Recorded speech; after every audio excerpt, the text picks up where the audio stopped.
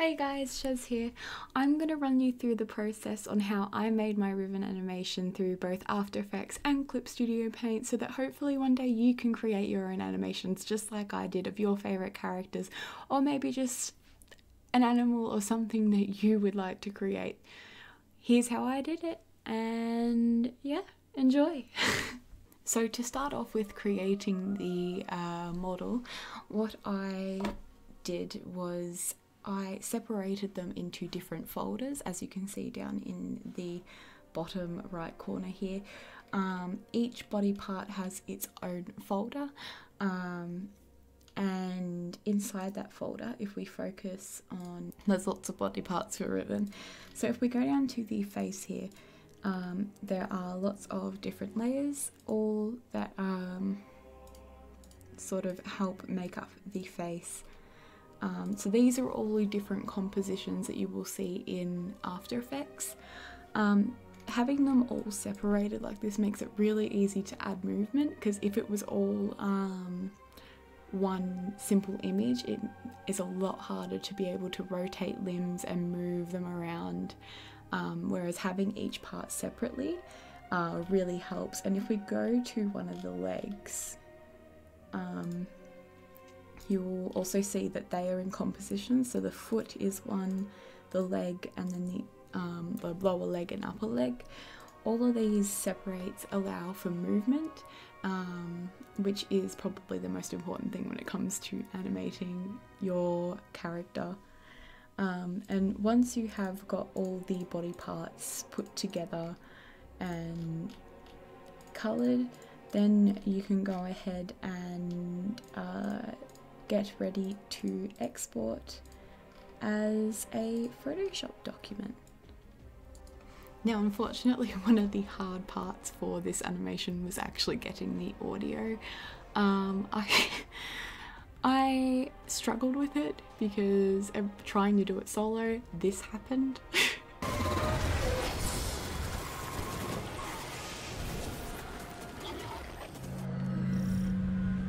So I actually had to get a team.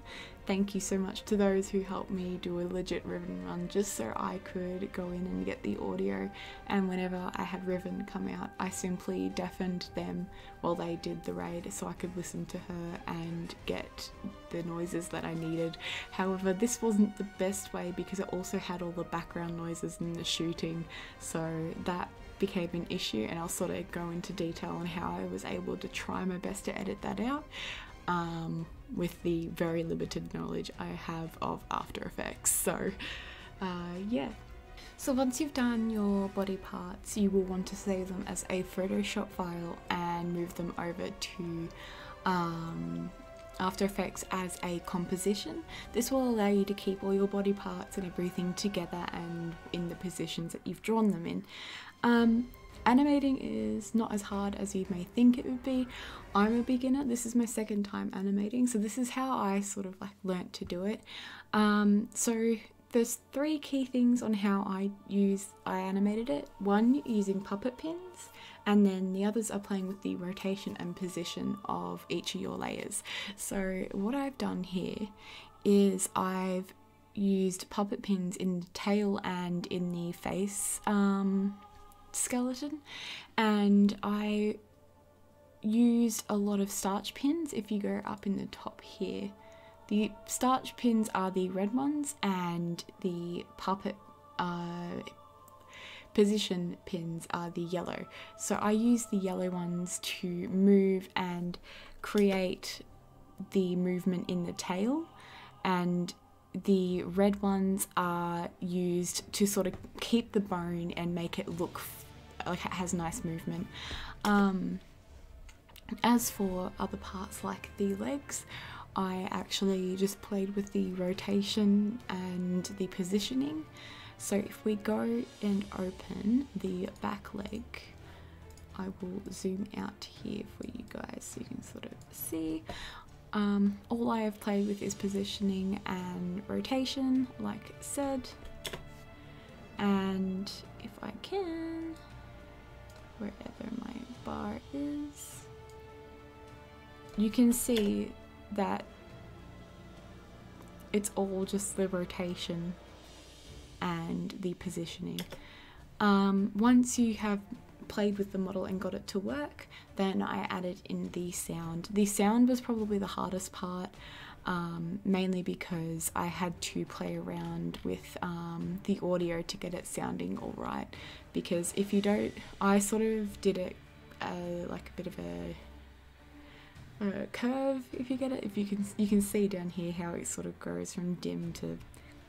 I'm not a sound expert, so I'm trying my best to explain it. But yeah, it's just to make it sound more like it's meant to be there, because a lot of the other background noise was cutting in with it, so I sort of had to make it drown in and then drown out to make it fit.